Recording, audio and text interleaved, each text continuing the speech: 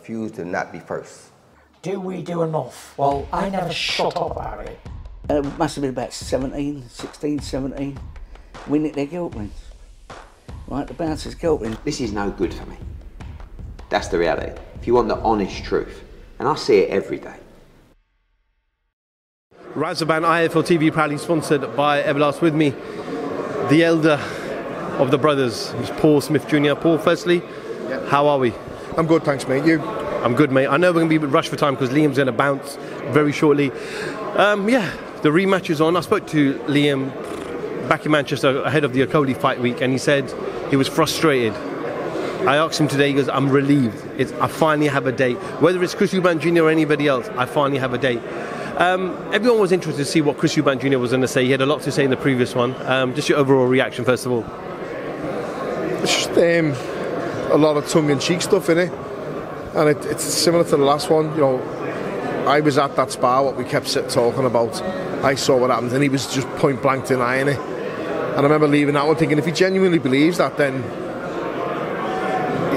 there's a problem there, because he's just deluded. But I think I'm on to him. I think I know what it is. It's just all tongue-in-cheek with him. It's all for the reaction. He's just said there, of course I've been buzzed in the head. And he's saying, like, I've been down, and it was Liam that put him down in the spar. It's Liam that obviously knocked him out in the fight. But I've said time and time again, look, he's a good fighter. He's good at doing what he does. Boxing-wise, boxing IQ, ring craft, pedigree, ring smarts, whatever you want to call it, then Liam ticks every single box. The only issue that we were worrying about in the previous fight, or that could be a possibility why it wouldn't be as clear or a foregone conclusion as we thought it might have been, was the fact that he's got a good chin, and Liam might not be strong enough at 160 against someone like him because he's been in with big men, but that was obviously put to bed as well. Liam's getting into this fight now knowing he can hurt him, so I enjoyed that today. I thought it was alright. I thought they were both, the pleasantries were there. It wasn't really as bitter or as angry as the previous one, but I think in the previous one it was more Liam trying to Liam's frustrated in the last one, as we probably all were a little bit, where we're thinking, no, hang on a minute, Liam's the better fighter, Liam's won the world title, Liam's the former world champion. The public, the bookies, and all seem to be siding with Eubank. The boxing people who knew the stuff were saying probably Liam, probably points or late stoppage or something. I thought it'd be a late stoppage, if not points. I thought points was a safe bet. If I'm a gambling man anyway, so they've probably gone late stoppage. I've probably been wrong, but bit of a shock how early it was. But the shots were there from the first bell. He's mentioned about the elbow. Everyone was curious to see if he was going to mention that. I know there was a thought that they may make an official complaint, which they didn't, but were you surprised that he mentioned the elbow? Why didn't he make an official complaint? Because it's a load of bollocks, and anyone that knows boxing will tell you the same. And I'm sick of seeing people who've never been in a boxing ring on Twitter talking about an elbow.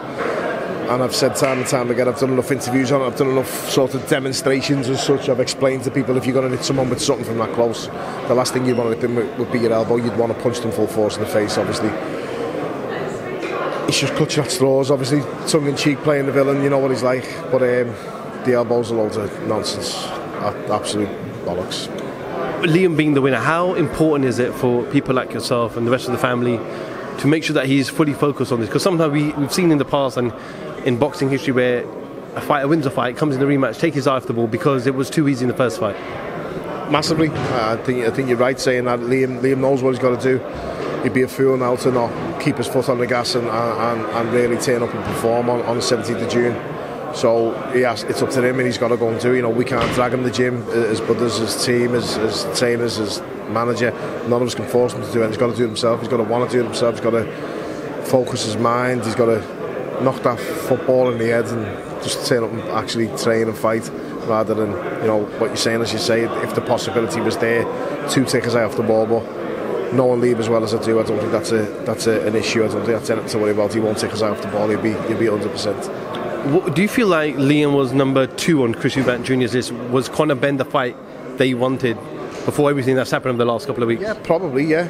But the fight's never going to happen, and I don't think it'll ever be made. And I think he probably didn't want to fight Liam because I think he just, and that says it all to me. The fact you've chased the Conor Benn fight and not the man who's just knocked you out, who you think shouldn't have knocked you out, says it all to me. You should want to put that one right as a fighter or as a man, and he never. So, that speaks volumes about him. One thing you said to me about, do you want to get that? It's in. Go on, see what he says. No, it's all right. Hello.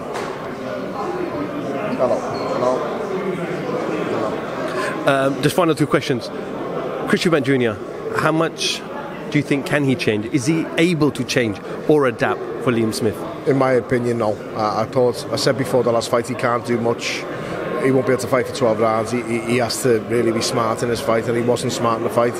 And in this one, again, he can't outbox Liam for 12 rounds, and I don't think he can outfight him for 12 rounds because I don't think he's got 12 rounds in him. I've said that time and time again, and I'm still waiting for that to be proved right. So, no, I don't think he can do that. Final prediction, June 17th, what happens? Yeah, same again. I think Liam by knockout. I think probably late. Go jump on the train. We'll see you in Manchester. Paul Smith, IFL TV. Thank you very much.